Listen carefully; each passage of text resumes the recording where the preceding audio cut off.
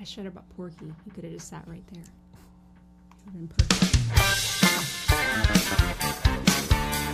The Dog Show with Nick and Joe.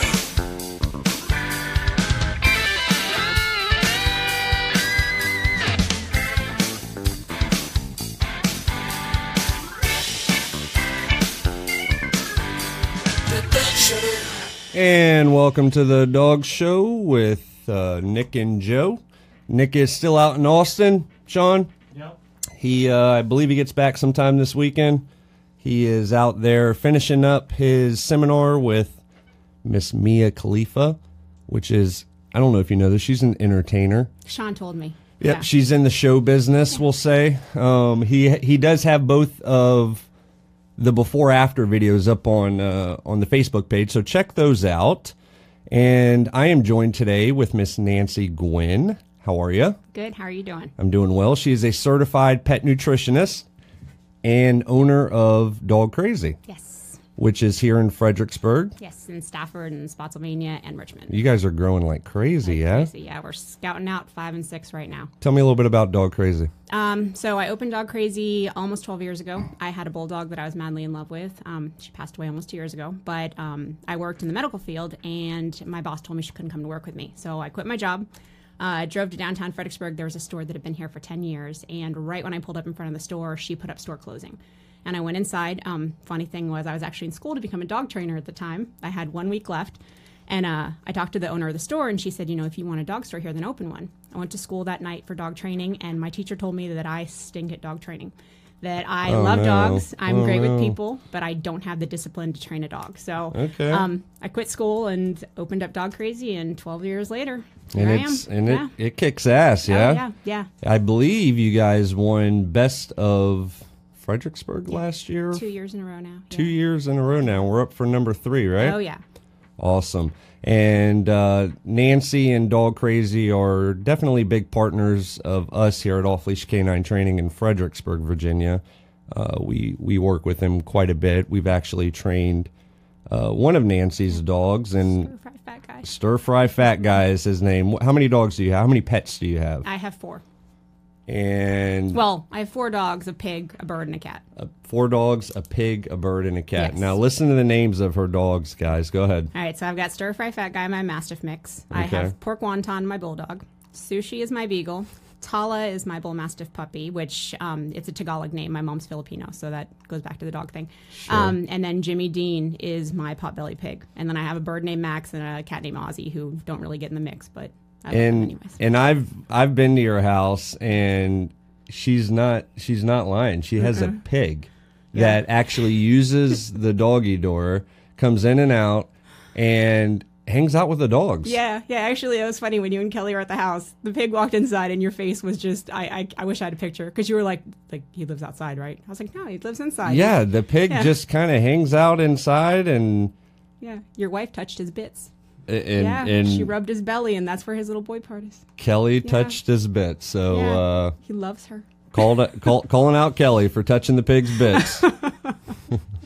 So Dog Krazy's been open for 12 years, and tell us about yourself. You got certified in pet nutrition. Tell me about that. Well, when we first opened, I really wasn't doing much with dog food. It was more of a boutique. We carried a few lines. 2007, there was a huge pet food recall. So we started looking in. Luckily, we were not affected. The lines that we carried, nothing was affected. We started looking and bringing in more and more food because more and more people started coming to us. I had one customer, Nina. She had a dog, Obi, that was allergic to everything. So we were trying to figure out what he could eat, and we finally figured out that venison was the thing that would be great for him. She went back to her work, and she told them, this is what I'm going to do. I'm going to start feeding him raw, and they were against it. And she came back to me, and she said, you know, you should go to school for this. You really should figure this out. So I started looking at programs, and at that point, we were pretty small. We were in a tiny space. It was just me who worked the store, so I started school while I worked the store. So I found an online program. It was a 3-year program that I could do to get certified in pet nutrition. So I finished that about 2 years ago. It took me a while. It took me a lot longer because we had sick dogs and things that happened where I had to postpone for a little bit. But it was worth it. I have vets that recommend me all the time. Nice. I work with them on different cases, so they actually trust me now because I've gone through the schooling. And how difficult was the schooling? For me, it was really hard. Yeah. I'm not a book learner. I have a hard time Same. processing things with books. I'm hands-on. So, like, I've had dogs that have had cancer. I've had dogs that have heart disease, kidney disease, diabetes. Those are the ones that I 100%, I know 1,000%. But I learn new things every day. I mean, I'm always reading books about nutrition. I'm always going to advanced education on nutrition. You can never stop learning. Okay, very cool. We're welcome to have you on. Thank you. Thanks for having me. So I want to jump into our show sponsor, which is DMNABitesuits.com. Owner Chris Pell out there in Colorado. Huge shout out to those guys. They are the absolute best. We have a couple of custom suits made by them, and I get all my clatter sticks from them. We get our bite sleeves, our leg sleeves, Kongs, everything. Everything working dog, bite dog related. We get from Chris over at DMNABitesuits.com. Customer service is absolutely phenomenal. Chris is a super, super great guy. He's always there to help you if you need him. They do have rush shipping on custom bite suits, which are made in Spain. And you can get them in about 3 to 4 weeks for an extra $125. So definitely worth that. So thank you to DMNABitesuits.com for sponsoring the show. So I have some news stories, Nancy, I want to talk to you about. I don't watch news, but okay. I have a couple of them. Number one, and this is pretty fitting for our topic today. This was posted by the New York Post.com. Dog food brands recalled over concerns about euthanasia drug in the food. Now, this, I don't know, it seems absolutely insane to me. No, it's happened before. How in the hell can a euthanasia drug be mistakenly put into dog food? Because it's rendered pet meat. So basically, when animals pass away, whether they're euthanized or not, they have to do something with their bodies. Like if you go to the vet and you have your dog cremated, nobody really knows what happens to your dog if you don't have it cremated. Where, in the shelters, where do those dogs go? From what I'm told, they go to rendering plants. And of course, that drug is going to be in their system if it's used for cheaper meats and cheaper dog foods. The only bad part is I've been through this at my store. I mean, last year I carried Avengers. Avengers was one of the first ones that was hit. As soon as I found out about it, I pulled the entire line, everything that they made, I pulled from my shelves. We emailed every single customer. We got in touch with them to let them know what was going on. Luckily, nothing was affected that we had. We didn't have the batches in our store, but because that had happened, I took their entire line out. And I did post about it on social media. I made sure all my customers were aware. I apologized. It killed me that I had to do that because I've met the owner of the company. She's a really nice lady. She helped me when my dog was going through, when she had the tumor on her heart. She helped me find food that Piglet could eat, and I fed it to Piglet. Yeah. So it hurt me. But the difference is I took it off the shelves immediately. And see, that's kind of my question, because we were talking about this in the break room before the show started. Was there's quite a few recalls actually out right now with dog food, and we'll try to get the list together, and either myself or Sean will throw it up on the Dog Show Facebook page so you guys are aware of what not to get right now.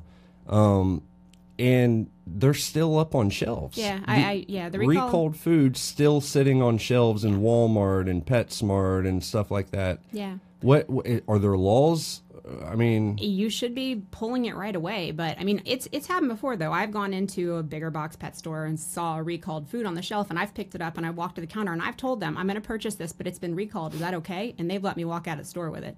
Where I would never allow that to happen. So are some recalls more serious than others? Yes. Meaning, are some just kind of technicalities, Yes. And it's really not harmful if you continue to give to your dog, Exactly. whereas some recalls could be life-threatening? Absolutely. So that is possible? Oh, yeah. Phenobarbital, that's one thing you don't want. They're saying that it's such low doses it's not going to affect the dog. You can't tell me that. Every dog is different. Everybody digests differently. But salmonella, that's more of a concern for humans than it is for dogs. They can process that bacteria better than we can.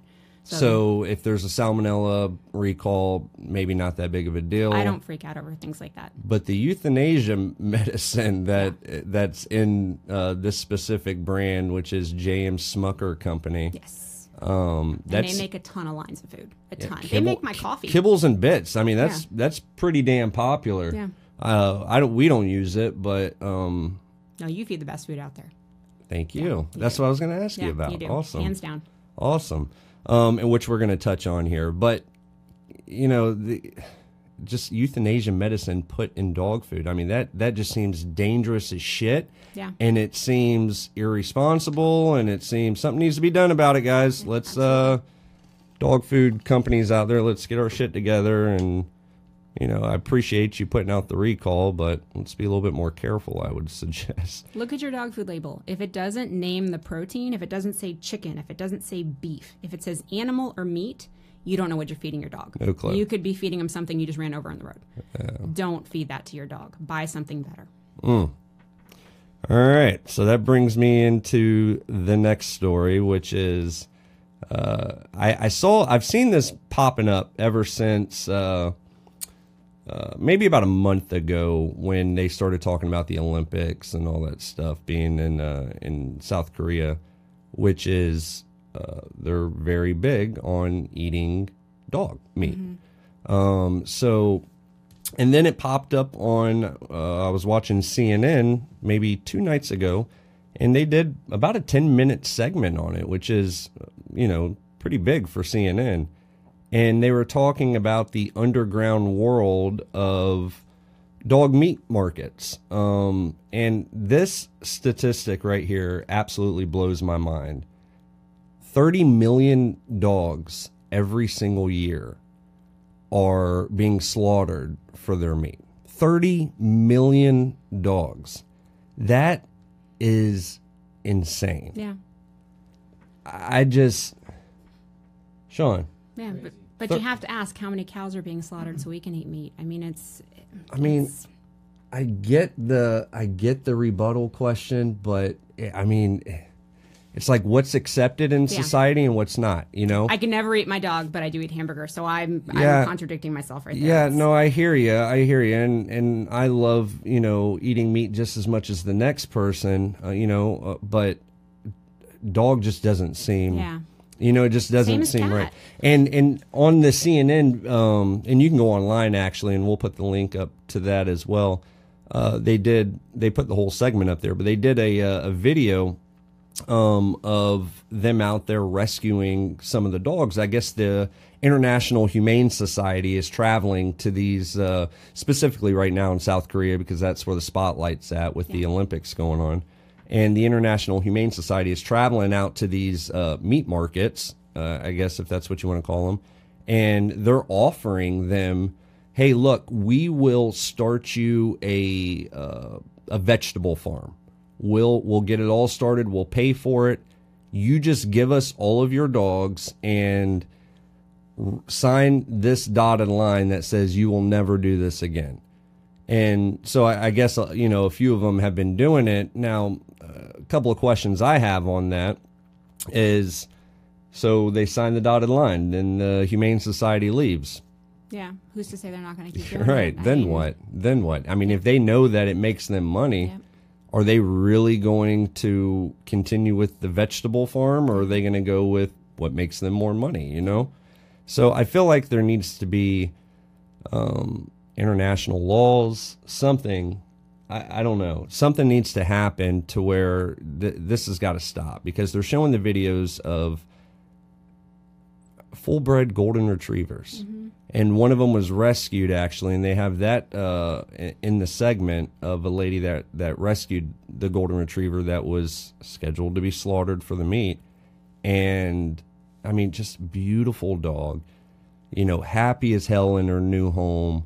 And this dog could have been on somebody's plate. Yeah, but it's the same with pigs. Have you seen how pigs are taking it? They keep them in cages that literally fit around their body. And I see that, and then I see Jimmy Dean laying in front of the fireplace in my house. Yeah. And it's like, they're both animals. They're both living creatures. So if we do it for dogs, we should do it for everything. No, I mean, I see your point on that, but to me it comes down to, again, what society accepts and what they do not accept as a whole. Your wife rubbed my pig's belly. I hear you. I hear you. Putting that out there.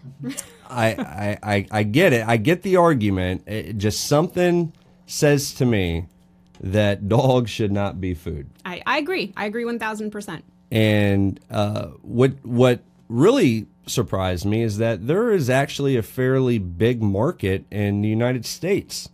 It's an underground market, but there is a large market in the States that are doing the exact same thing. I wasn't aware of that. Yeah.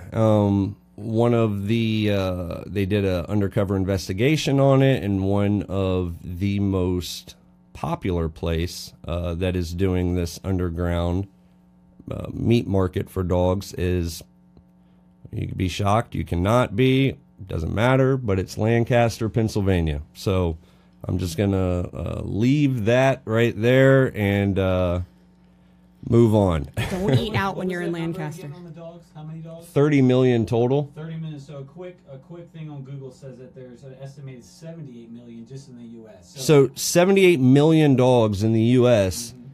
But now this is 30 million in the world. But I mean, that's still it's a substantial number, man. It's a crazy fucking number. And I when I'm watching the story, I'm like, what can I do about this? And Well, did you hear about the thing in Stafford like years ago? There's a restaurant in Stafford. They found cats I did not. in the kitchen there. Yeah, there was like live cats. No, they weren't alive anymore. They were using them for cooking. No. Yeah, there's one restaurant. I don't eat there. But I used to work in my store's near it. I used to manage the dental office next to where my Stafford store is, but it would happen when I was back there. But yeah, they were known for using cats. Those people make the joke all the time. If you have a cat in an eatery home, take it to a Chinese restaurant. It's not. Yeah. You'll have to tell me what that place is so I don't go there after the show. Yeah. All right, so there's the news stories for the day. I don't know what we can do, if there's anything that we can do. I kind of feel like something should be done, but I just don't know what. So I'm lost on this. If you guys have any suggestions, throw them out there, because it's absolutely disgusting. So anyhow, moving on, let's get on to our main topic today, which is dog nutrition. This is something that a lot of folks have been asking about in the last several weeks. They wanted to have somebody who knew what the hell they were talking about, and I nor Nick am the guys when it comes to dog nutrition. I'll be honest with all of you guys. I pretty much feed what Nancy tells us to feed our dogs, which is we feed our dogs Akana. Yeah. That's the correct. Okay, Akana, and it's the lamb blend, I guess. Apple. Yep, lamb apple blend ingredients. You used to do whatever. duck though. Why'd you switch? I think we tried the duck, and then one of the boys didn't take to it very well. And then the lamb, all of them absolutely loved that. Okay. And you know what's really cool about the Akana is I know it's really good food because you've told me. I can read all the ingredients. I've been there. I've seen the food made. Yeah, I've read all the ingredients on the back of the on the label, and I can understand and actually pronounce all of them. So I would assume that's a good thing. But what I really like about it is I can really control their weight, whether I need to go up or whether I need to go down with that food. With other foods that we've had in the past, it's been a little bit difficult to kind of monitor their weight and get it right where I want it. With the Kana, and I don't know if this is pure coincidence, but it seems if I have a dog that I feel like is slightly overweight a little bit, maybe he hasn't been getting enough exercise because the weather's been kind of crappy, I can adjust his feeding, just by a little bit, and for maybe a week or two, I can actually notice the difference based off of, what we're feeding them. So Akana's good. Yeah, it's a great food. And you said you've been to. I have actually been to their It's the kitchen is what they call it. It's Dog Star Kitchen. We actually won a competition where 4 people from my store were able to go and watch the food being made. We got to go fishing with them and actually catch the fish that they use in the food. We went to the farms and saw where all the botanicals were grown. So we learned a lot about the food, and we went down there for a few days. Very cool. Yeah. All right. Well, I'm glad to know that. So keep doing it then, huh? Yeah, we're going to Fromm in July. We just found out that we're going to be going to Fromm, and we'll be able to see their facilities and see where their food's made. So we're actually seeing where all of this comes from. I think that's kind of cool that they're sending out invites going, hey, look, we stand by our product. Come watch it, watch it be made. Because I would have to assume there's a few companies out there that won't let you. That are like, no, we're good. No, and we're good, fam. What's that? Restaurants don't want you in there. Yeah, exactly. Yeah. Restaurants don't want you in the kitchen, so Foodie lets you. You get to watch Foodie cook. Theirs is open. Yeah. All right. So give me a rundown. Give me a rundown on the essentials of what you should be feeding your dogs.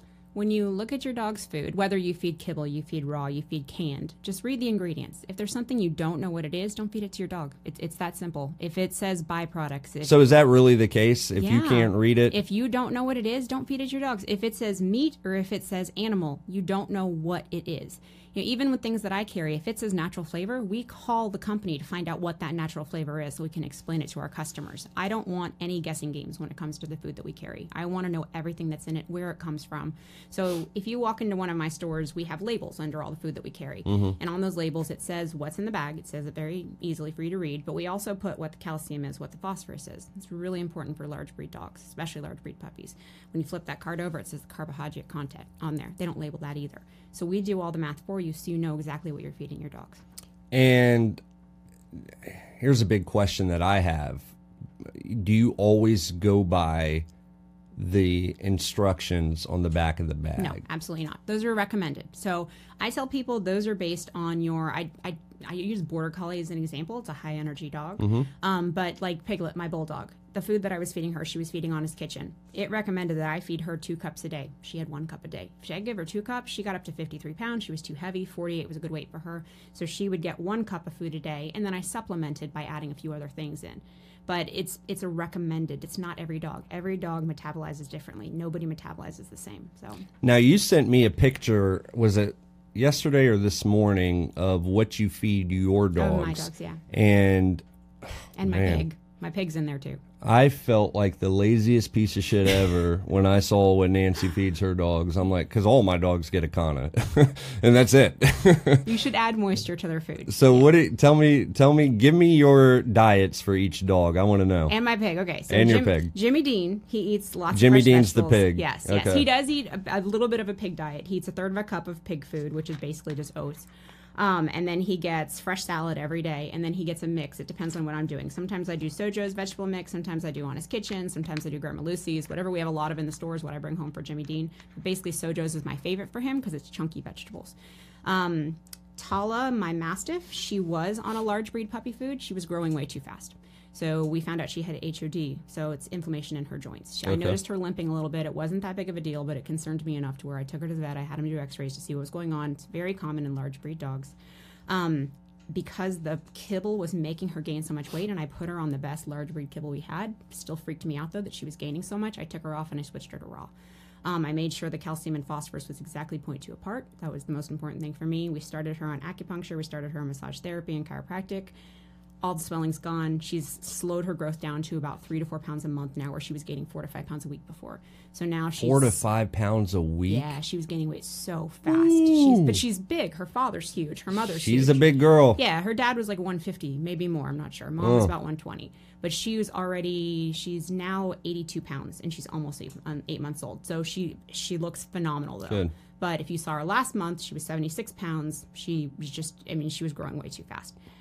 Stir fry is my difficult case. We've tried every food with him. He just has a very sensitive stomach. He's part shepherd, and I found that shepherds just have sensitive stomachs. Yep. That's just a thing with them.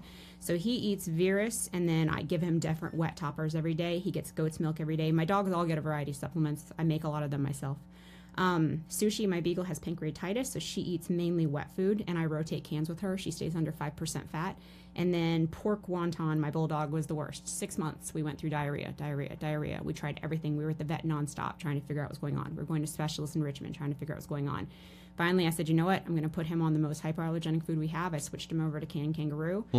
2 days, diarrhea was completely gone. Oh. I did a food allergy trial on him that couldn't figure out what was going on still. And then when I did the rope test, we did a Dr. Dodd's rope test, had that sent off, came back. He is highly allergic to egg. Like, it was off the charts. And everything I was feeding him had egg in it. So now he eats mainly kangaroo. He eats kangaroo, pork, and goat are the 3 that are safe for him. So, yeah, so those are the diets that my Good animals night. get. How long does it Yeah. take you to prepare that?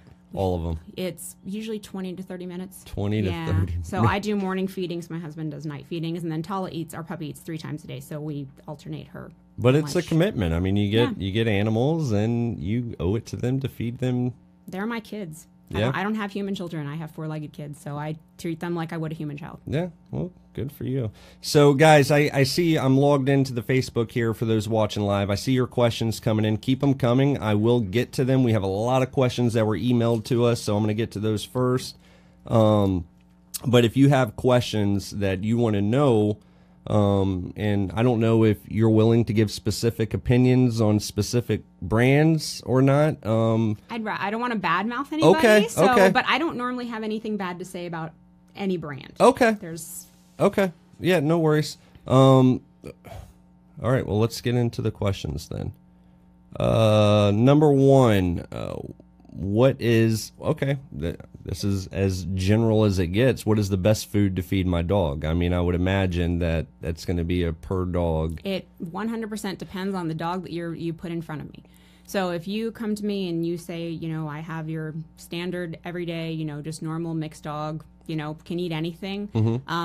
I would ask you a lot of questions about your dog, first of all, but my first response, if somebody came in and said, I want something that I can feed, but I can switch up proteins, it's always good to switch proteins to never feed the same thing day in and day out. I would recommend From, actually, for your just run-of-the-mill dog. They have a lot of different flavors that you can feed. You can rotate between pork, chicken, beef, so that's one of the kibbles I would recommend. Raw is my favorite of everything that we carry. I always encourage people to do raw, but it's a touchy subject for a lot of people. If you came to me and you specifically said, what is the very best diet that you carry, I'm going to bring you right to my freezers and I'm going to show you the raw food that we have in our store. Yeah. So, but I mean, it's a case by case basis. It depends on the dog. If you come to me and your dog has kidney disease, I'm not going to go to raw. I'm going to go to something that has a lower protein or more highly digestible protein. If your dog has liver disease, then we're going to go to one of our vegetable based foods and we're going to recommend tofu instead. I mean, every dog is different. So now let's touch on the raw stuff for a minute, because that's a big question that a lot of people ask, and we get that as trainers. Should I be feeding my dog, 100% raw? And I'm like, I don't know. If you can afford it and you know how to do it It's properly, expensive, right? It's very expensive. I'm spending about $15 a day to feed Tala raw. So when you say raw, is it different than when I say raw? Meaning, when I think feeding a dog raw, it's going to Wegmans to go get, chicken, raw chicken, putting it in a bowl. And you can do that, but come to me and get the supplements. So that way we can make sure it's a complete diet for your dog, because raw chicken is not a complete diet. And that's the important part, That's right? the important There's part. nutrients. Yes, and, absolutely. And you need organ meat. There's different things you need. You need all the vitamins included. And that's a must. Yes, Like, absolutely. If they don't have that, then something bad is going to happen. Your dog can survive, but your dog's not going to be thriving. It's not a complete diet for them. Okay, so if you're going to do completely raw, you have to have the supplements to Yes. go along with it. Is it food supplements? You can do it yourself. You can, but you have to have recipes for it. You can't just throw raw meat into a bowl and say, okay, that's it. Okay, what about vitamins? You can do vitamins. You can add. There are vitamins that you can buy. You can buy daily vitamins that you can add to it, but it's still not going to be a complete diet. So you still want to add those extra fats in there. I mean, there's other things you want to add other than just meat. So, all right, let's just use my dog for an example. We'll use Diesel. Okay. Diesel is a 80-pound Malinois. If I wanted to switch him over to the completely raw, and you've met Diesel, Yeah. very healthy, very energetic, very active. If I wanted to switch him over to complete raw, give me my steps. What do I need to do? We're going to go really slow. We've actually talked about this before. Yep. Yeah, so we're going to go really slow. I never switch a dog over to switch a dog from kibble to raw immediately, because you're going to have awful diarrhea. You're going to have digestion issues. We're going to go very, very slow. So just like when I tell people to switch from kibble to a different kibble, you're going to start with 3/4 of what you're feeding now, and you're going to add 1/4 of the new food in. Okay. And you're going to do that for 3 to 4 days. After 3 to 4 days, you're going to do half and half, 3 to 4 days. Then you're going to do 3/4 of the new food, which would be raw, and then 1/4 of the old food, 3 to 4 days, 10-day period. I always tell people, do it in 10 days. And that way you're not putting any strain or stress on the dog's digestive system. Now You're let's switching. say that I'm supplementing the nutrients with vitamins. Okay. When would that start? Would that start at some point in those 10 days, Yes. or when I'm on complete raw? Well, if you were going to do raw, I would always tell people to start with me first. Come and get the raw from me, Okay. because it's complete and balanced. Yes, it's commercial. It's already prepared. They're patties that you can get. You can get nuggets. You can get patties. You can get chubs. I do patties just because it's more cost effective for me. But it is a complete diet already in there. Everything's already mixed in. You literally, it's in my fridge right now. Every morning I go out and I take it out. It defrosts. I put it in her bowl. She's good to go. Awesome. Okay. So for those that are listening around the world, who can't just pop into Dog Krazy in Fredericksburg or Stafford or Richmond, could they email you? Do you have somebody that they recommend? Yeah, people email me all the time. I have no problem. All I want is for dogs to be healthy. I have no problem answering emails. I can't say I can do it within an hour, but within 24 hours, I normally answer emails. I help people in South Carolina, Texas. I'm actually helping somebody right now. She's an editor for a magazine. I've been helping her with her dog, and he's doing really great. So, my parents live in Leesburg. There's a store that I send them to in Leesburg to get their food when I can't get to them. But I'm the one who comes up with what I want my mom to get for her dog. She has kidney issues. So we actually just got the report from her vet that all of her values have gone way down. So oh, wow. She's doing really great on her diet right now. Yeah. Awesome. And what is your email address so everyone knows? It is shopdogkrazy, SHOPDOGKRAZY @gmail.com. And Sean will throw that in the comments down below. And find a store like mine. Find small independent stores. This is what they do. We all research food all day. We're all in groups together. We all talk. If they have, if they need advice, I have store owners that come to me for advice all the time because they know that I went to school for this. Just go to that store. Give them the chance to help you. And how popular is it to be a certified pet nutritionist? Are there a lot out there? Not or that I know of. No, so there's not. So, and that was kind of where I was going was, could they go into a local pet store and say, are you a certified pet nutritionist? If so, most of them call themselves pet nutritionists because they do. They read a lot, they learn a lot, they go to classes and whatnot. Sure. But I spent the money and did the courses. So I have 3 friends who's paid the money and did part of the courses and didn't get the certification. They didn't finish because it is long. It takes a long time. A lot of stuff to go over. There's like 50 books, and some of the books I wanted to stab myself in the eye. I had to learn about blood work and it's anatomy, things that I hated school. So right. It was tough for me, but the dogs were my main thing. So it's very cool. All right. So next question we have is, how can people tell if their dogs are overweight? And I know I guess that's a nutrition question, maybe more of a vet question. Ask Tiffany, who works here. She called my dog fat. Oh, yeah, no. She called Stir Fry fat. Oh, He's not no. fat anymore. Oh, my God. But seriously, should they just go by what their vet says? They need a waistline. We have people who come in and their dogs are little round propane tanks, and they're like, "Oh no, and I'm like, "No, pugs are not supposed to be like little round meatballs. They are supposed to have a waist. Bulldogs are supposed to have a waist. You should be able to feel their ribs as you run your fingers over the side of them. It's good to be able to see that last rib too. Some people say 1 to 2 ribs you should be able to see. Okay, and no human food. No, you do feed. You can feed human food. Yeah? Just be careful with fat. No French fries. No French fries. I went to the hospital with my beagle, $6,000 for a French fry. Yeah. Yeah. She has awful pancreatitis. Stir fry doesn't get any fries. I gave Diesel a few French fries when I first got him, and that was like the worst 3 days of my life. Like, it was like literally like 2 fries, and I paid for that for like 3 days. Yeah. It was awful. It was just explosion. Yeah. So yeah, I highly do not recommend giving your dog French fries for whatever's in there. It's not good. Stay away from the fats and the sugars. If you're doing fresh vegetables, if you're doing meats that aren't cooked in a lot of fat, that's perfectly fine to give your dogs. What about 100% vegan diet? That's popular now, No, Nancy. absolutely not. Dogs are carnivores. Absolutely not. No? No, dogs are carnivores. But being vegan is so popular now. It is, and being vegan is amazing. I admire. I wish I could be vegan. I'm highly anemic. I need to have iron in some form, and meat is the way. When I wasn't eating a lot of meat, my H&H level was ridiculous. As soon as I put meat back into my diet, my anemia went under control. If I could be vegan, I would. But no, for dogs, their teeth are meant to shred and grind bone. They are meant to eat meat. They can survive on a vegan diet, but they're not thriving on a vegan diet. So I understand compassionate eating 100%, but don't do that to your dog. They wouldn't choose that. Don't choose it for them. There you have it. Stop giving your dog only vegetables. Yeah, if they have liver issues or kidney issues, then we can talk. Then I may go into the vegan, but I would actually recommend cooking, not feeding kibble that says V-Dog out of a bag. I would, I wouldn't do that. Okay. Well, appreciate that. All right, next question. Puppies. Do puppies need special food? Yes, they need more fat and more calories. More fat and more calories for obvious reasons, Absolutely. Right? And most dog brands carry puppy versions of what what they would feed them as an adult. Does Akana They have a large breed puppy and they have a puppy. They have Akana does, but they have it in Canada. They don't make it here. But Origin, which is the same as Akana and Origin are made of the same company. They have a large breed and they have a puppy food. Okay. Now, what I will say about the Akana is it is expensive. It's not cheap, no matter where you buy it from.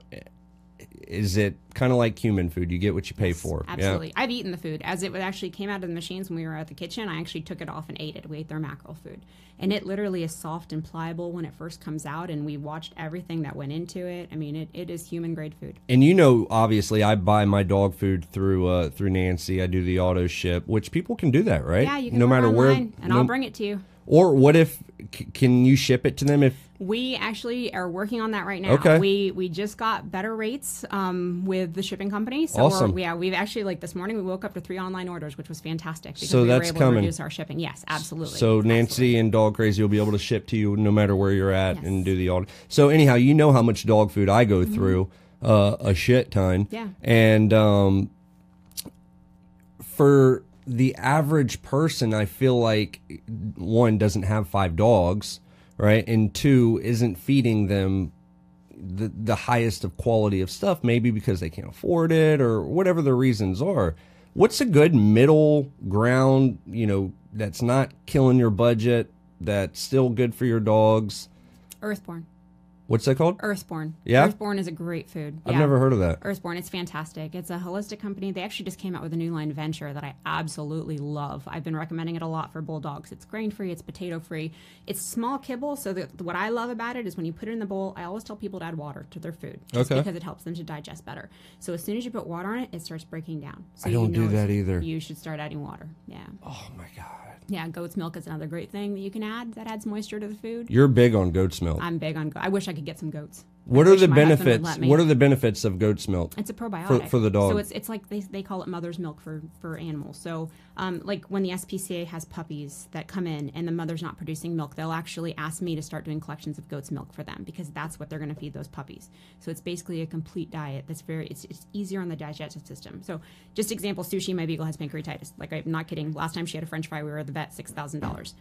We were trying everything. My vet and I were working out diets for her, and we were trying everything for her. We could not get her stomach to these awful noises that it would make every time she ate. Started adding goat's milk to her food. Knock on wood, wherever it is. We have not been back to the vet for it since. So she gets goat's milk twice a day. It's completely changed her life. And I've been able to mix up her foods. I can give her different proteins every day now. I still stay really low fat with her. But like this morning she had beef. Tonight she's going to have duck for dinner. So she's able just adding goat's milk. It's the only change I've made. That was drywall, by the way. That wasn't wood. I need more. Just throwing that out there. Knock on everything. And actually, when I gave Diesel some French fries, and he was sick for 3 days, Yeah. I came and I saw you, and I said, "What can I give this dog to where I can stop cleaning the shit all over the place?" And you recommended goat's milk, Yeah. and that actually cured it almost instantly. It really did. So definitely, I didn't know anything about it, and that's good for all animals. Oh, yeah? absolutely. Absolutely. I think Panther, my cat, also went on goat's milk after his surgery. He had to have a transgender change He's surgery. a hermaphrodite. Yeah, so I heard about that. yeah, so we're not totally sure what to call him now. Anyhow, we gave him goat's milk as well when he got out of surgery, and that seemed to help with the recovery a little bit. It's And easy on the stomach. yeah. So goat's milk, check that out, guys. I don't recommend tasting it though. No, No, it tastes like hair. It's like butt hair. It's not. but the okay. dogs love it. Dogs love it. Yeah, one of the companies told me Did she say it tastes like butt it hair? literally tastes like burnt butt hair. We're gonna leave. Yeah, We're gonna it's leave that not right good. there. So people, the go-to used to be pumpkin. And Yeah. Pumpkin is Pumpkin. fantastic. Yeah. Okay. We actually have a product that actually has my bulldog on it. It's a pumpkin latte. So when Piglet had open heart surgery, I couldn't get her to eat. And I needed to get nutrients into her. So I started taking goat's milk, and I did pumpkin, and I added cinnamon. I warmed it up a little bit, made it kind of frothy, and I put it in a bowl for her and gave her that. And she was able to eat, and she was able to have bowel movements again.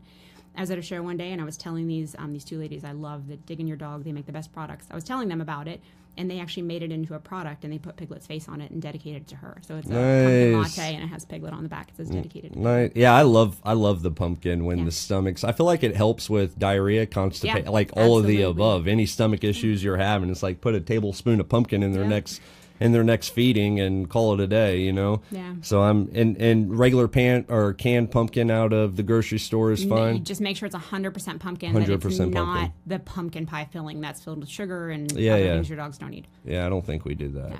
All right, cool. How about senior dogs? Special food? Senior dogs, I just try to do a more highly digestible diet for them. We lower their calorie intake. A lot of the companies will actually lower the protein. I don't feel so much you have to unless there's an issue going on. But if you're feeding a highly digestible diet, whole foods, you know, I cook for my seniors. So I actually just lost 6 dogs in a row when they were all, you know, all 10 plus, and I cooked for every single one of them until the day they died. Okay. Very cool. All right, so this is a question that we got. We had emailed in, and I actually am curious about this to see if I'm doing it right, because I'm actually going through an issue right now, which I'll get into. How much food needs to be cut from the pet's diet for weight loss? And let me explain my situation. So you know little Kylo, my little Frenchie. So Kylo is actually my daughter's dog. Long story short, it used to be Gio Gonzalez's dog of the Washington Nationals. It ended up with us, which means it ended up with Hannah. That is like her soulmate. And but because Kylo belongs to an 11-year-old little girl, she is like treat after treat after treat, and sometimes I don't see Kylo for like a week because he stays in her room and she takes him out for the walks or whatever. So Kylo comes downstairs a few nights ago and I'm like, oh, he's overweight. Yeah. Like I could see it. I'm like, he's overweight. So he's on Akana and he gets about a half of a cup AM and PM. Okay. How much do I need to cut? First, I would have her start giving him treats, his food as treats. Oh, instead. I cut treats out. I told her. Sure? Well, as sure as a father try to with tell an me not to give 11-year-old. my dog treats, and I'm still going to give him treats. Yeah, that's a good point. Okay, so continue. Sorry. Yeah. So first of all, I would explain to her, look, I would ration his food for the day and have it to the side and say, look, if you're going to give him treats, we're going to give him treats out of here. If you want to make them a little bit more special, you know, you can do something like, I take like freeze-dried liver. If you actually take that and you blend it up, you make it into a powder, you can actually sprinkle it on top of the kibble, shake it up, and it gives the kibble a different taste. They're still getting their food, but there's that extra tiny bit of calories from the freeze-dried liver that's in there. Sure. So it makes it different for them. That's my first thing is treats are always what I ask first. What else are you feeding besides the food? If they're not doing that and these definitely are just doing the food, I tell them to cut it by about a fourth. Just cut it a small amount. You can add a wet food in there. You can add a little bit of vegetable in there just so they're getting a little bit more. Adding the water in there helps to fill it up. So like stir fry, when I bought him here for training, Tiffany told me he was fat. I didn't think he was. He's gorgeous. But I looked at him a little bit longer and I'm like, all right, his waist has expanded a tiny bit and I couldn't feel his ribs. He cannot fit in those same skinny jeans that he once could. Exactly. Yeah. He was definitely stir fry fat guy. So I actually cut his food by a fourth of a cup in the morning and then a fourth of a cup at night. So I cut him by half a cup a day. Okay. It took the weight off. And a matter of fact, it took the weight off to where he got a little too thin. So I increased his food. I upped it an eighth of a cup morning and night. But I also do the wet toppers with him. And how quickly should we be seeing the results to know if we need to cut more or whatever? I tell people give it a couple weeks. You'll start to notice it. We have scales at all of our stores, so you can bring them in and weigh them if you don't want to go by your vet. PetSmart, I think, has scales also. Most of the stores around We here have do. one in here as well, yeah. Now. Yeah, and you can, check it that way, just see how they're doing, but it's not something that's going to be instant. The only time we've done it really quickly is when we adopted our bull mastiff, and she was 120 pounds, and when she did an ACL surgery, we got the weight off her fast. Yeah. And we did that. We actually added vegetables to her food. We cut her food big time, but she was way overweight, and we needed to get that weight off as soon as possible because she was in so much pain from her knee. Okay, so quarter cup. Cut it by a quarter cup. First, get rid of the treats. Get rid of the treats, yeah. Then cut it by a quarter cup. Yeah. If you need to lose more, and then find that maintenance level. Exactly. That balances between what they're eating and how much they're being exercised, Yeah, right? I mean, that has a exactly. lot to do with it You as can well. also feed them out of a treat ball, and that way they're exercising while they're eating. So that's another thing I recommend to people. We have a variety of different treat balls in all of our stores, and if they eat kibble, you can put their food in the ball, and they have to push the ball around to actually eat. That's actually how I feed my pig a lot of the time, is to get exercise on him. That's not a bad idea, because Kylo, I mean, he's got a crazy ball drive. So, yeah, he's a Frenchie. Yeah, so we'll definitely look into that. He just needs to lose a couple of pounds. Yeah. He's not crazy overweight, but I like him to show a little bit He of doesn't muscle. look like a tick. Yeah. The little ones look like ticks about to explode when they're Kylo's about He's He's pre-tick. he's about 28 pounds right now. Oh, he should be like 24, right? Yeah. Yeah. Yeah, between 24 and 25. Yeah, she has to stop giving him treats. Yeah, so we'll get it off. And I mean, that just goes to show you guys, I'm a trainer, and we even struggle with weight issues with our personal dog. So, it's nothing to be embarrassed about. It's just figuring out what to do about it, and that's why we have Miss Nancy here. All right, so next question. Just because a dog food is more expensive, does that necessarily mean that it's more nutritious? Absolutely not. Absolutely not.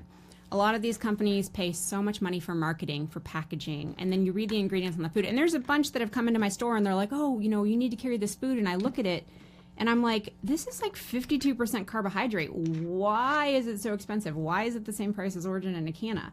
And they're like, oh, we put a lot of money into this and this and this. And I'm like, no. All your money should go into the food, not into putting that food out there. Because if you have a good product, you can sell it just because of what's in it. You don't have to pay all that money for TV commercials, radio ads, things like that. If you have a good product, it's going to sell itself by what's in it. So all the money should go into the food, not into the packaging. So there's a few brands out there that I've seen that I'm like, there's no way it should be that expensive. It's I'm not going to name names, but there's a lot of them out there that just, I don't understand why. Okay. So whoever submitted that question, there's your answer. Next one we have here is, this is a good one. What are the best sources of quality protein?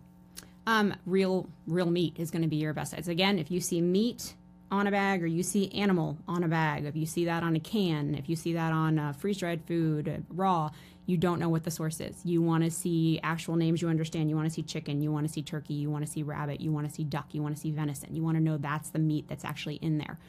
When I cooked for my dogs, I went to the butcher, I went to my organic grocer, and I bought all organic meat for them. That's definitely going to be the best. I learned a lot about all of this for myself even. Like, I used to eat just regular meat. Now I eat organic because one of the things I read was, like, if you take a chicken and you boil the entire chicken, all that brown foam that comes to the top of the pot when you're boiling that chicken is all the toxins leaving its body. I've not eaten anything but organic since then. So try it yourself. Boil a regular chicken, boil an organic chicken, and see what comes out of it. It's a huge difference. You just ruined my day. Thank you. Sorry. Right, it's not that expensive to eat organic. I'm unfortunately probably going to be YouTubing that tonight. Oh, I'm screwed. I'll make a video. There you go. Nancy's going to make a video on that. We'll hold you to that. All right. Next question is, what is a good example of a balanced diet for a dog? Well, if you go into any store and you look at a bag of food, it's going to say if it's a complete and balanced diet. There are a lot of foods out there now that are just meant for supplemental feeding. There's a lot of different ones. There's a few cat formulas I've seen that are not complete diets, and they have to put that because a lot of them don't have the taurine that a cat needs. They're not going to have the vitamins that a dog or cat needs. So most of the diets that are on the market through AFCO have to be complete and balanced. And if it's not complete and balanced, it will say it on there. So it'll actually say this? It will actually say intermittent or supplemental feeding. Is that a law that? I believe, yeah. For AFCO, they have to put that on the bag because if it's not a complete diet, you're not giving your animal all the nutrients it needs. It can come back at them.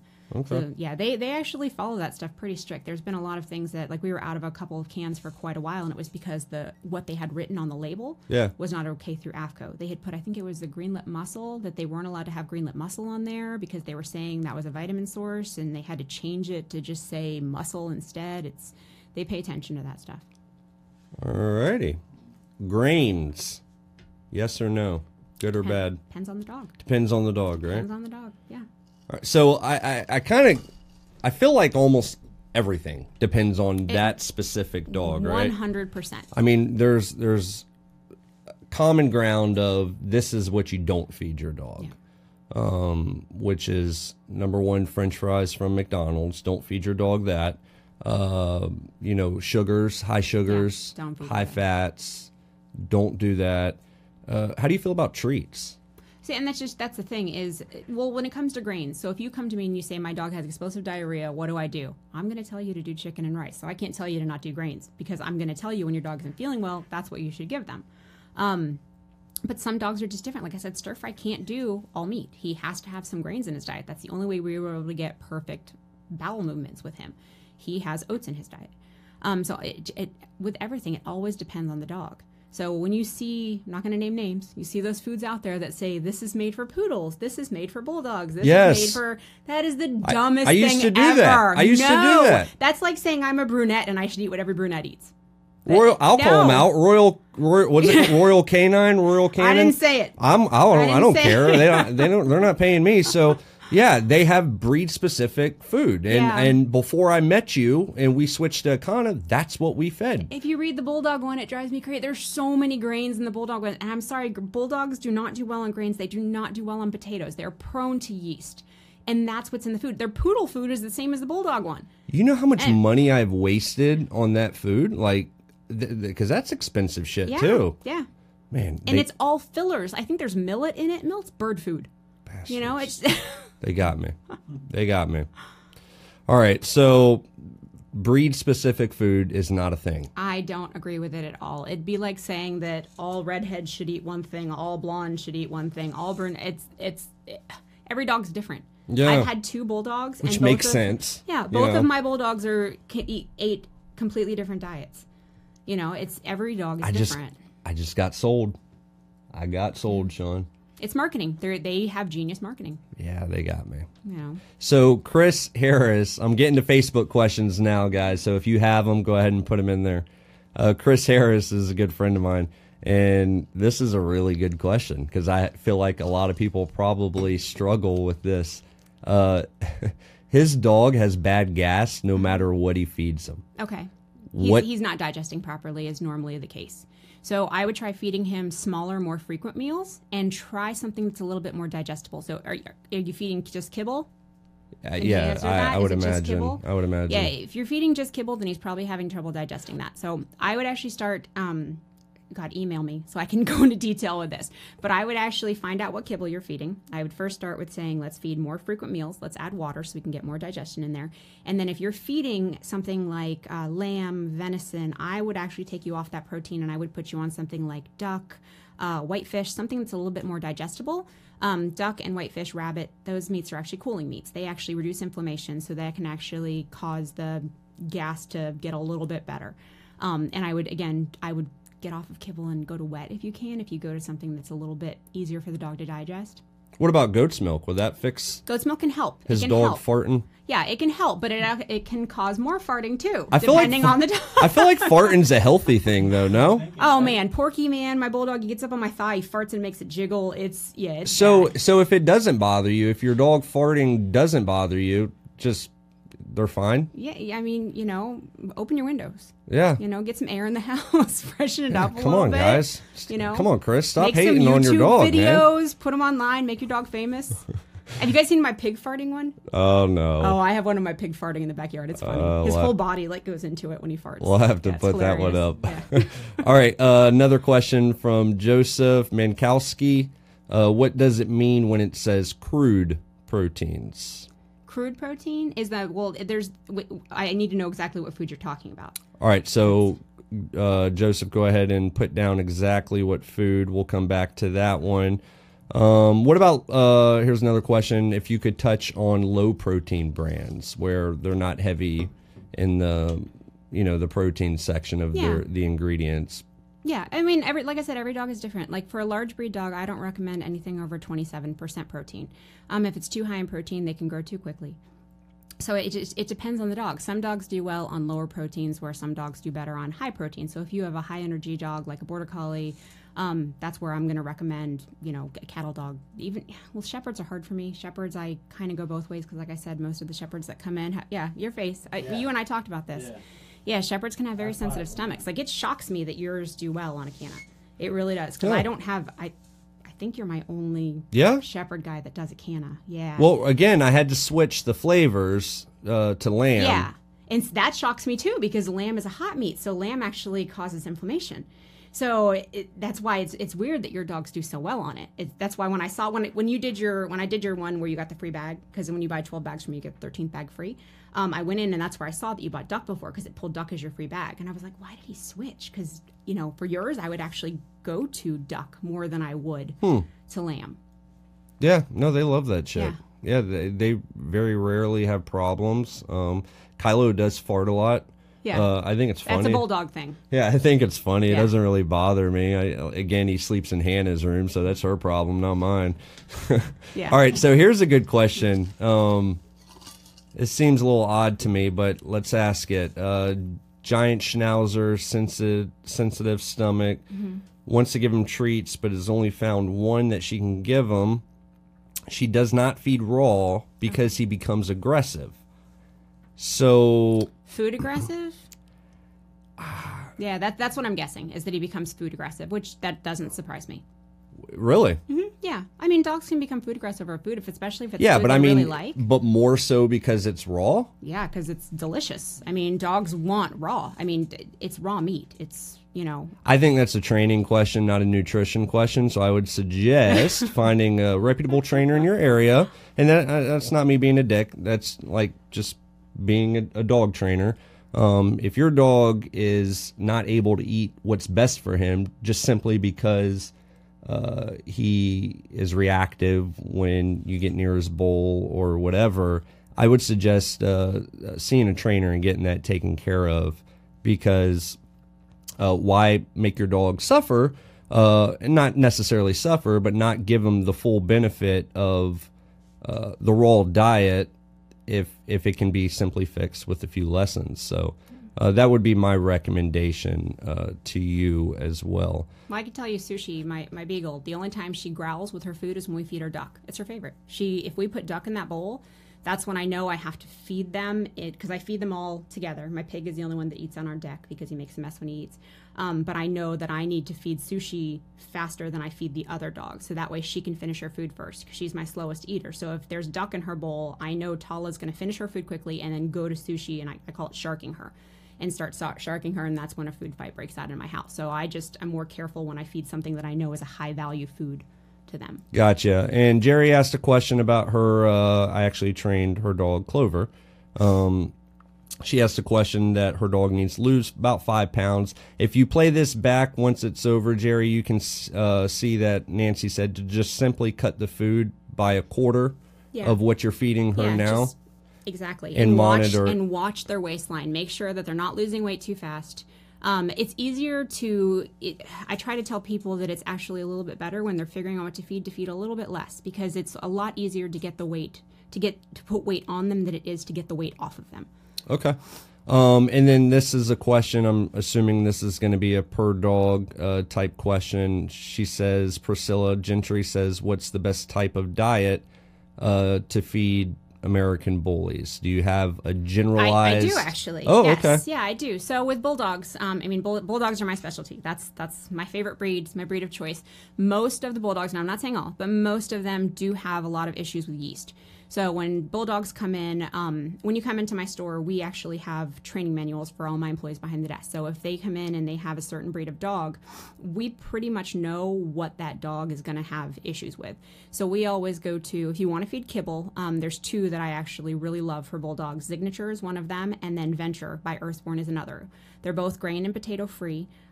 They're fantastic. They have a lot of different meats you can choose from. You can rotate between the flavors, but they have a lot of cooling meats, which again I recommend for bulldogs: duck, rabbit, whitefish. Turkey is a neutral meat, so that's another one that I like. My bulldog did really well on turkey. Pork is another one that's a cooling meat. So for bulldogs, I always recommend going grain and potato free, and then staying with a cooling meat rather than lamb, venison, bison. Stay away from things that actually will raise their body temperature and cause more inflammation. Okay, very cool. Patricia, I want to kind of settle this. We didn't say Royal Canin. Is it Canine? I didn't say it. You did. There's no. But how do you pronounce that? I have brand? no idea. I think it's whatever.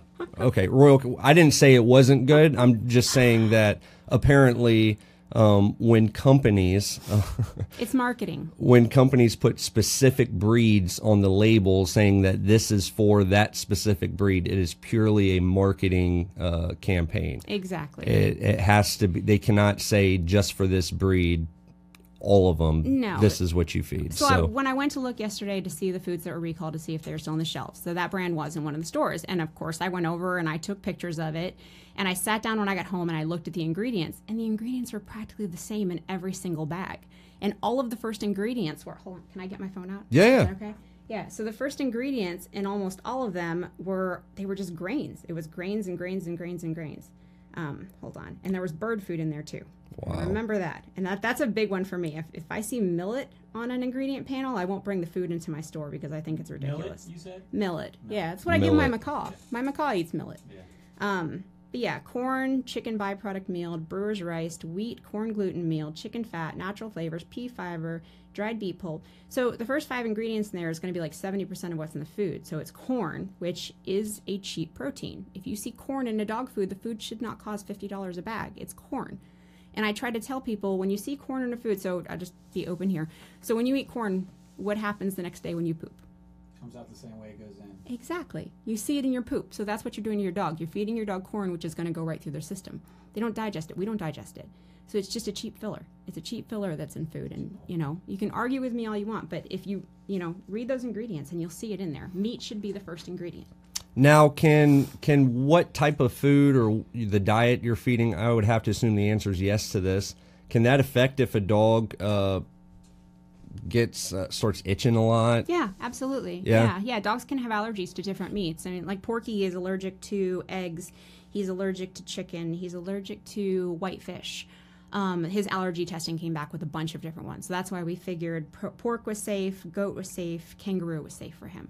So those are the 3 that I rotate with. So is it necessarily an allergy if they start itching based off of the... Normally, yeah. So it is an allergy? Mm-hmm. How common are food allergies in dogs? Extremely. There's so much overbreeding right now. It's. So is it shitty breeding? I mean, anybody can be I'm allergic to things, and I don't think I was bred shitty. So, yeah. it's certain dogs are just allergic to certain things. Like, yeah, just kind of like people then. Yeah, and like most of them, they'll go to the vet for it, and the vet will say immediately take them off chicken. It's not always chicken. Chicken is one that a lot of dogs actually can have. It's normally the grains that are in it, or it's going to be something rare. Like we had a dog come in today that's allergic to red meat.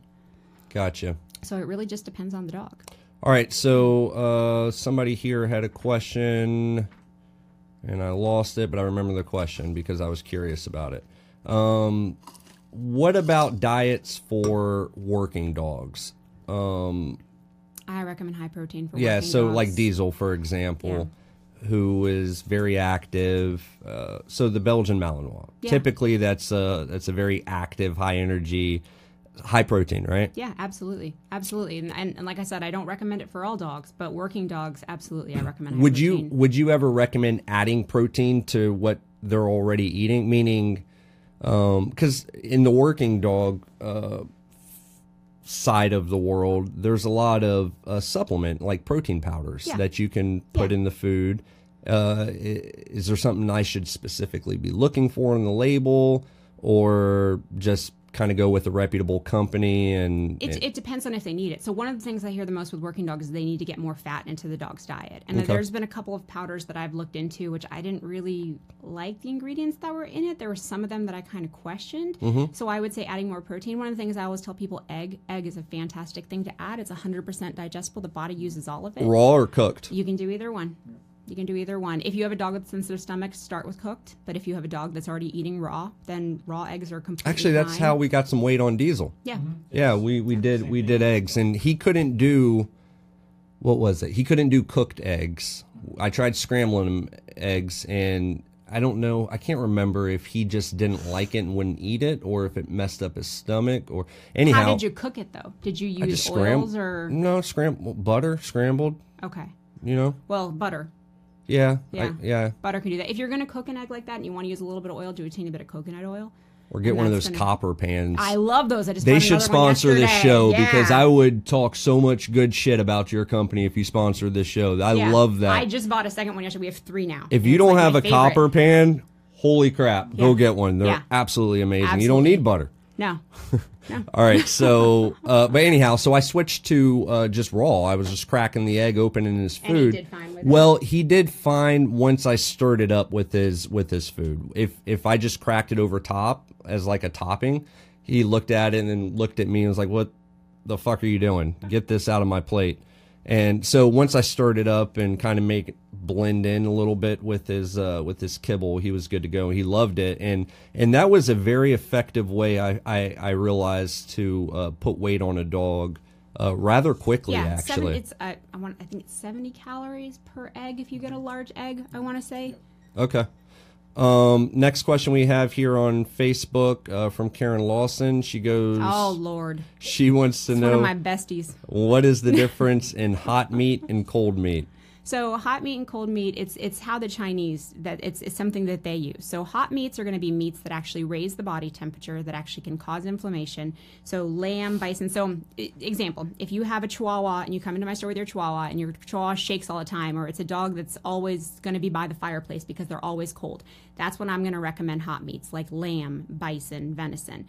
If you have a dog that is always hot and is panting constantly, is always looking for a cold floor to lay on, is always, the dog that wants to be laying in the swimming pool outside filled with ice, that's when I'm going to say let's do a cooling meat like rabbit, because it actually helps to reduce the body temperature. So how we explain it in my store is, in the summertime when you're hot, you eat watermelon. It helps to cool you down. In the winter, you're cold, you eat soup. It helps to raise your body temperature. So it's kind of the same way with proteins and meats. And most people don't believe us until they actually see a difference. So like I have a friend whose dog was panting constantly. She switched him to a whitefish food and the panting stopped.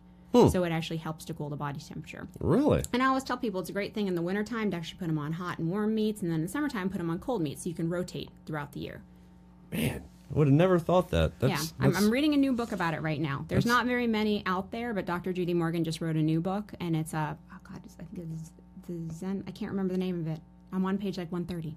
But it's a really good food, and it's all about hot and cold meats. That's good info. I'll have to check that out and read into it as well. Christina on here says the reason she keeps her dog on kibble is simply because it just makes her dog stool firm. Yeah.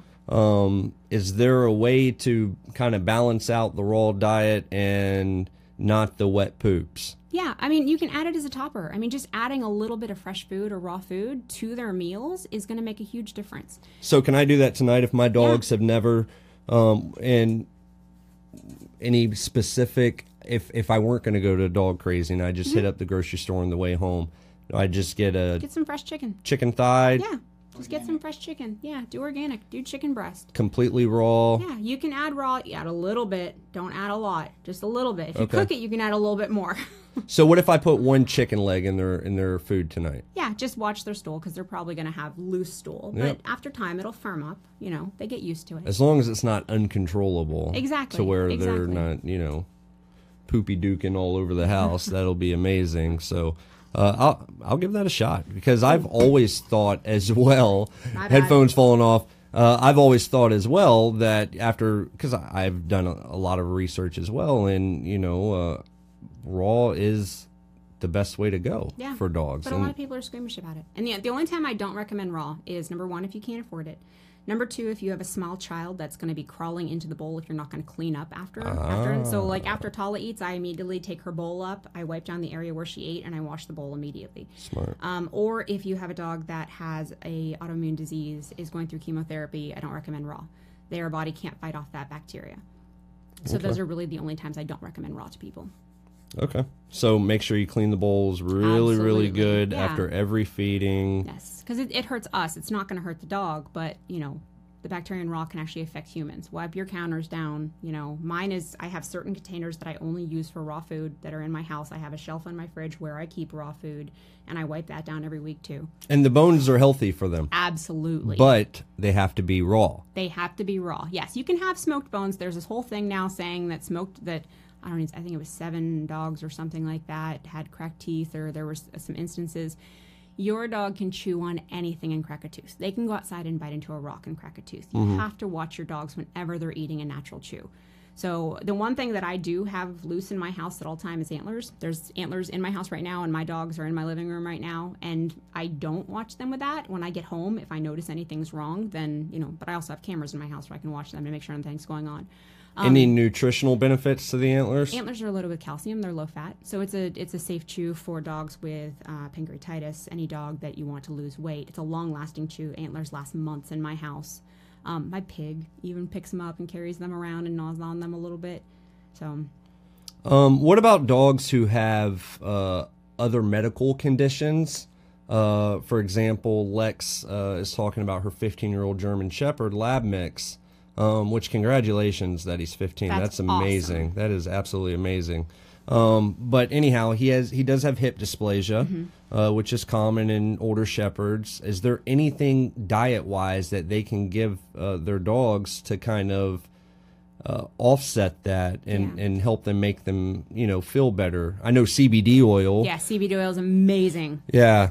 So you're an advocate for CBD oil big as time. well. I take it. Oh, okay. Oh, yeah, I do take too. it. Actually, Yep. now that since Desiree's been on this on the show, she made me a believer, and I do it now as well, and I actually feel better daily. Helps me sleep. It gets rid of my migraines. Yeah, I'm excited. We're actually going to my wife and I are going on a trip, I think in 2 weeks, to Vegas, and I'm terrified of flying on planes, and I usually have to take either an anti-anxiety med before I get on the plane, or just get wasty pants hammered, to where I don't really care if the plane crashes or not.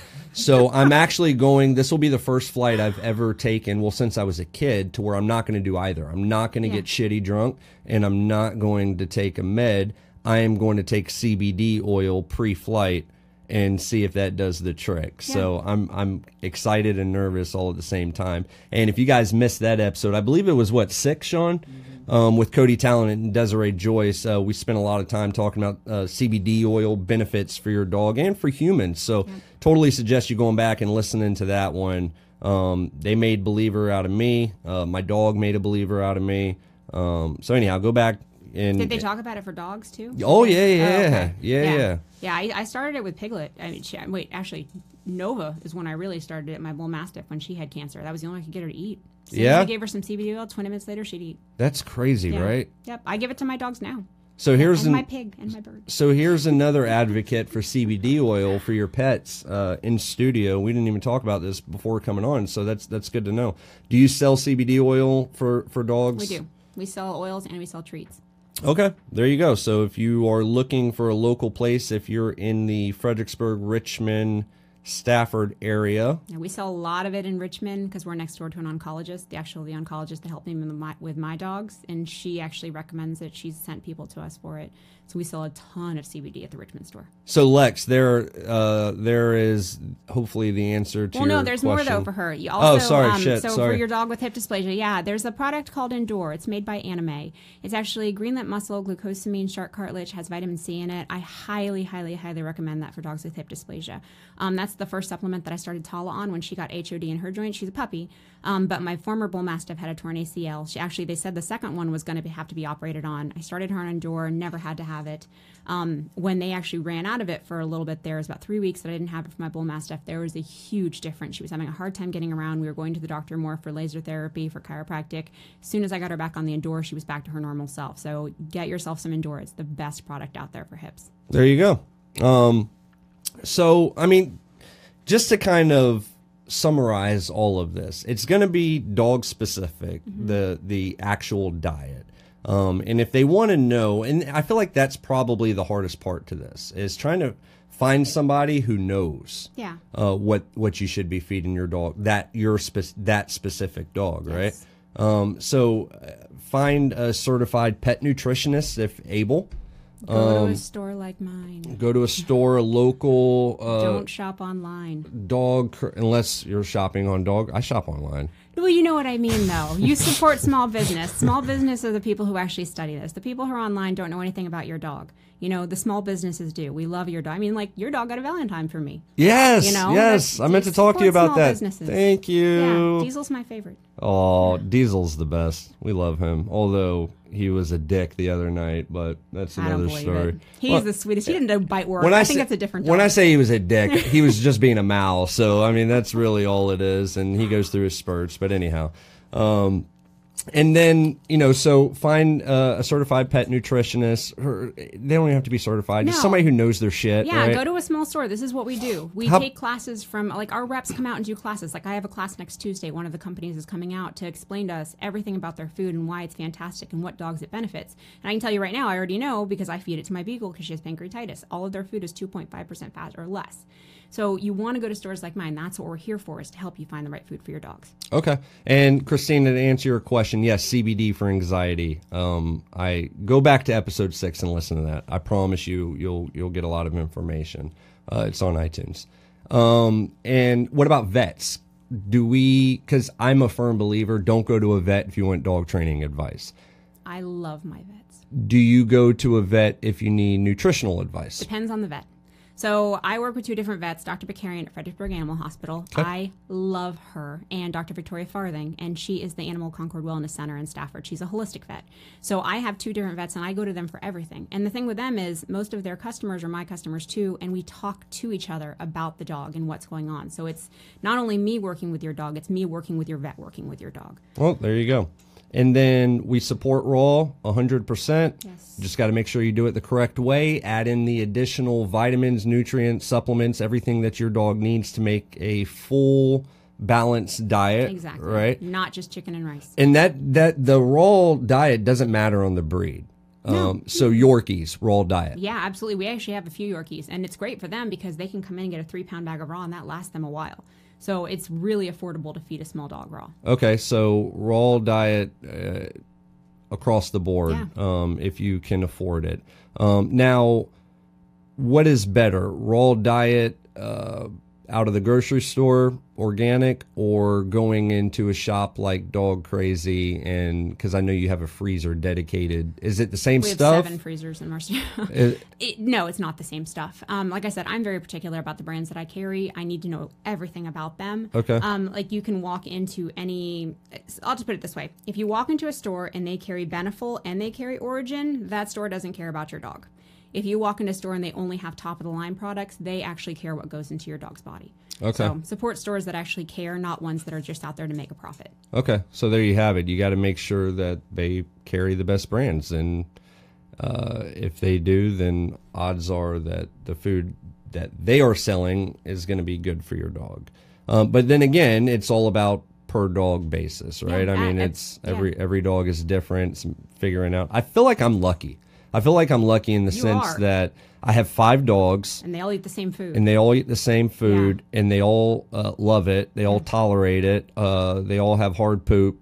Yay. Shout out to Duty Calls, by the way, for coming out once a week. I love them. And they come to my house now, too. It's my Christmas present. Oh, man, I love those guys. Me, too. And they pick up after my pig and everything. Yeah, they're amazing. They actually come out here to the facility yard, too, a couple of times a week. So shout out to Duty Calls. If you don't know who they are, look them up. Yeah, it's worth every penny. And it's a nationwide company, so no matter where you live, you probably have one close to you, and it's really cheap. It's super cheap, and you never have to worry about picking shit up in your yard again.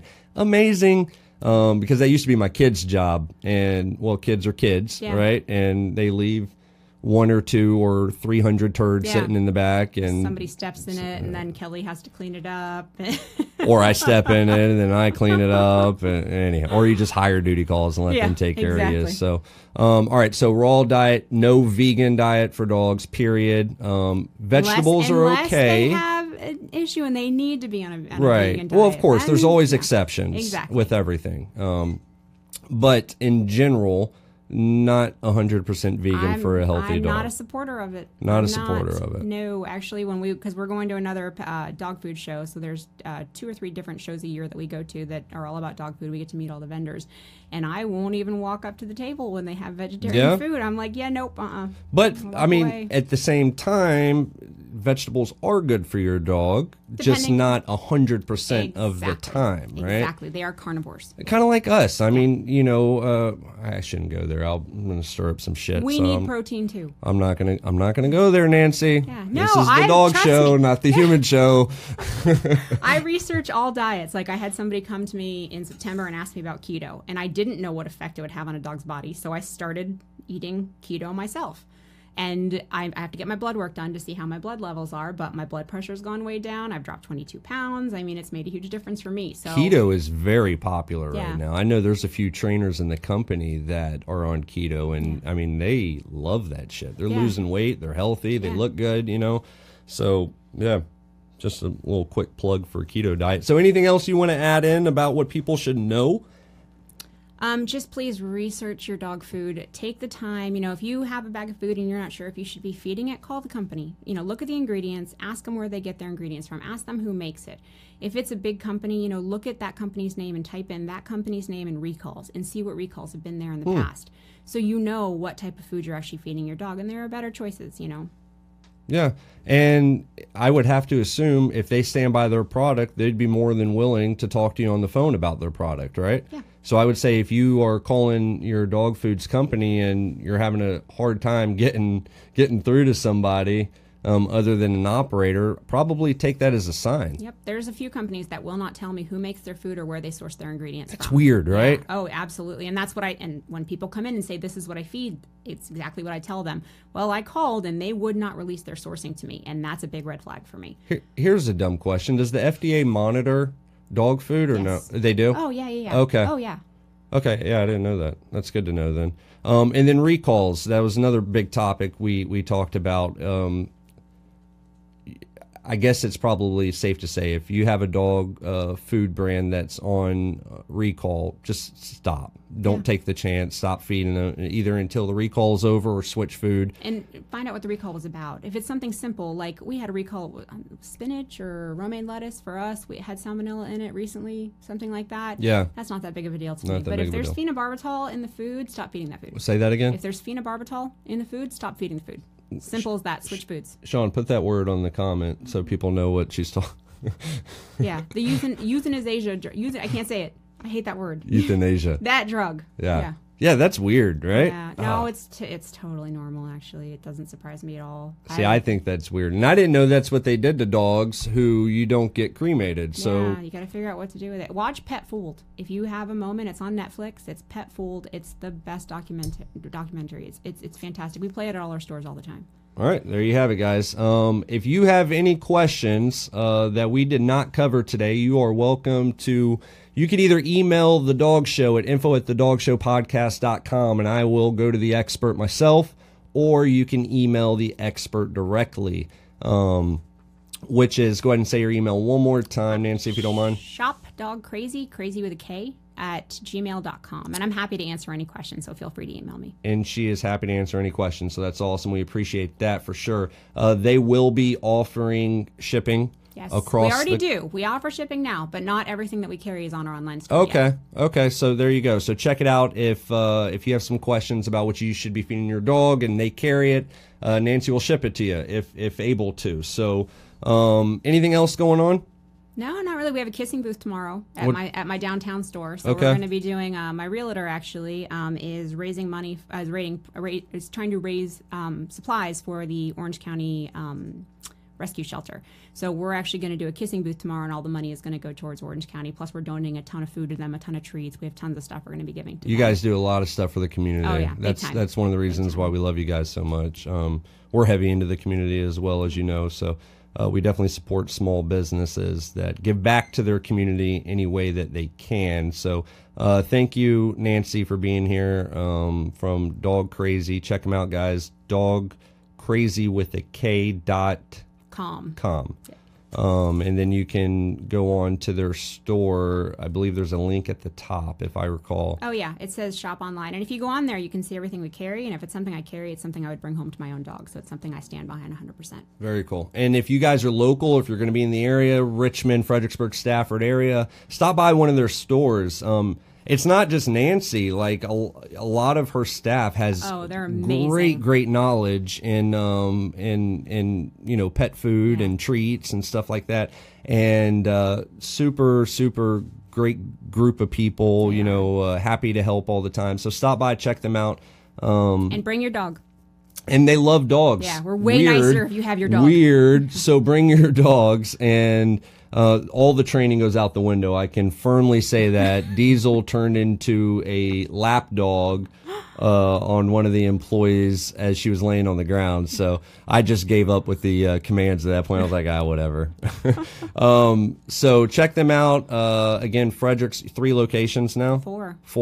Stafford, Spotsylvania, Fredericksburg, and Richmond. There you go. There you have it. As for me, I still have Apollo for the board and train program. He is, I believe, 4 or 5 days in right now.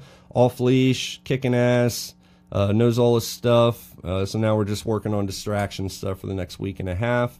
Then I'm going to be taking some time off. My man Nick White will be back. I know I said he would be back for this show because I thought he was going to be back for this show, but he was fucking off in Austin. No, he wasn't. He was actually working. So, but he will definitely be back next week. We are going to touch on something that I think is a topic that everyone needs to listen to, which is anxiety in your dogs.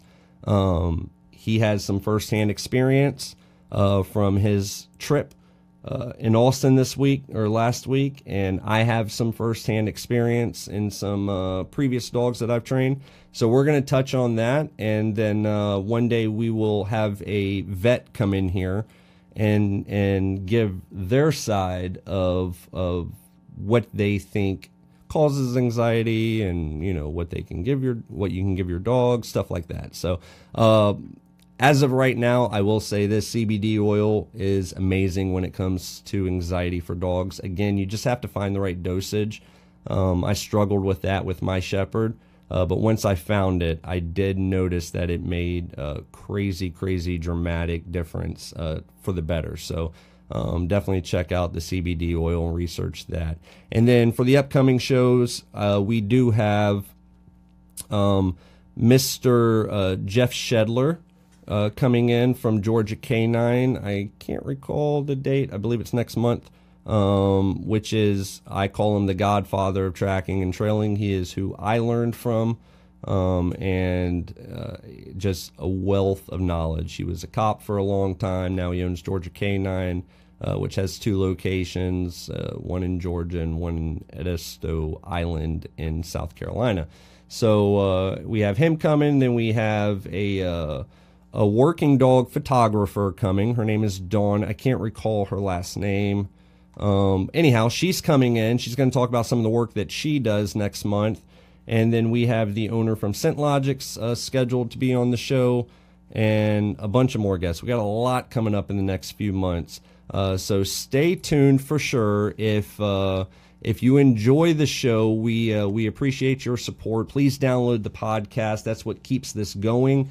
So go to iTunes. We're on Spotify. We're on iHeartRadio. We're on Google Play. We're on Audible. We're on...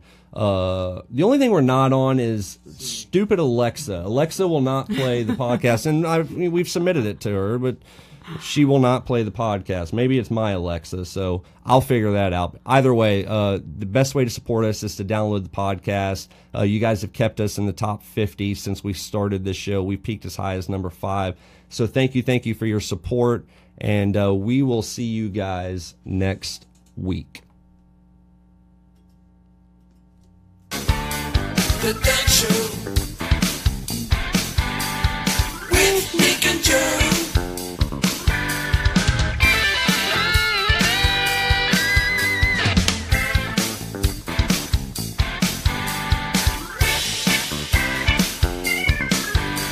The Dog Show.